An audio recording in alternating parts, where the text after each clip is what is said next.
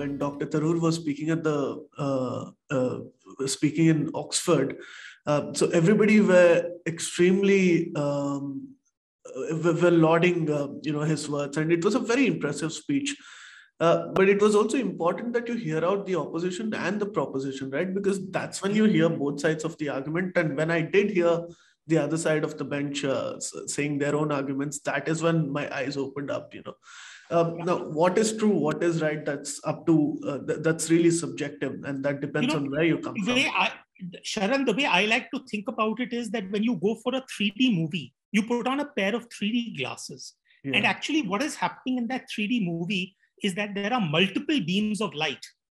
So in other words, it's a couple of movies that are coming at you, but you are able to merge those multiple beams of light into one coherent narrative through the vision of those 3D glasses.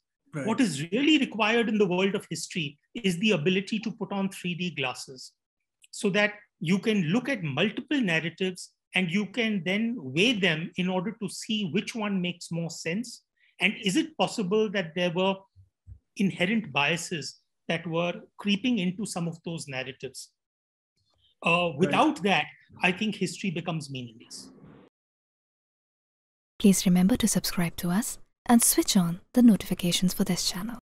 For our other social media links, more content, and to support our work, please visit citti.net. Dhanyavad. Namaskar.